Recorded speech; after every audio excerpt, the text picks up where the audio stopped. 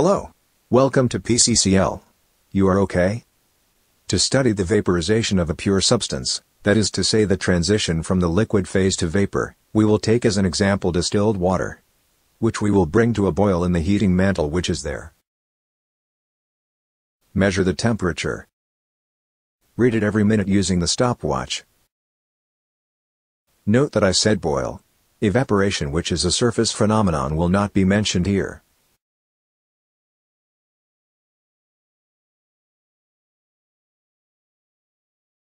So the temperature is rising. The animation shows us here, in section, what is happening in the round bottom flask.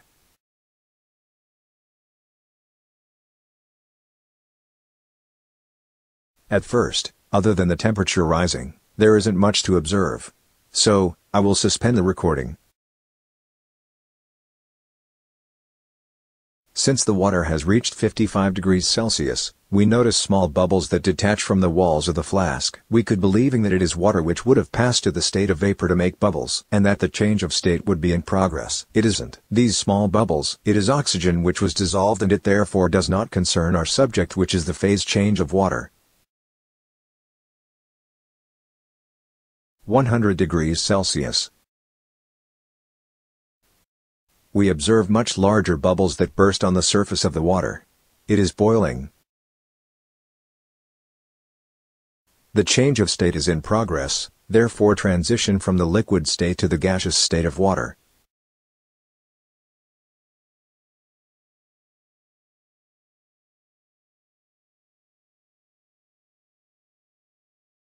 During this transformation, normally, the level of liquid water decreases a little. There, it does not appear clearly. We will be able to draw the curve now, by placing the dots. So the first is at 16.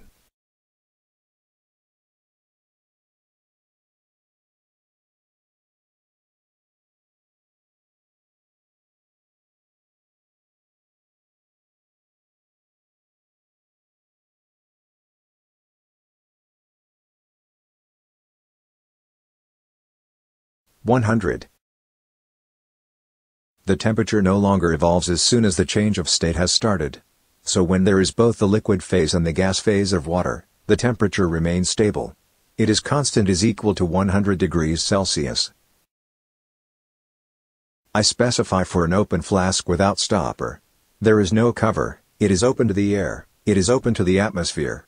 We conclude that when we do heat water, well, having arrived at the change of state, no matter how hard we heating, water will never be obtained at a temperature higher than 100 degrees Celsius, if it is done under the conditions of the experiment, as here, with an atmospheric pressure around 1013 hectopascals.